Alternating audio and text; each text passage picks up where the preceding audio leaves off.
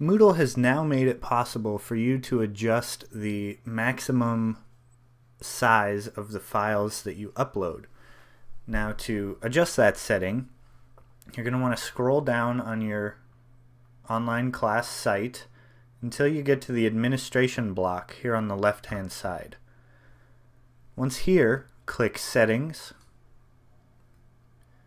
This is going to bring up all of the course settings, and if you look under this General Settings category, there is a maximum upload size option. And if you click this drop-down menu, you can change it from the default 20 megs up to the 500 megabyte. Scroll all the way down and click Save Changes, and now you have a maximum of 500 megabytes for your uploading.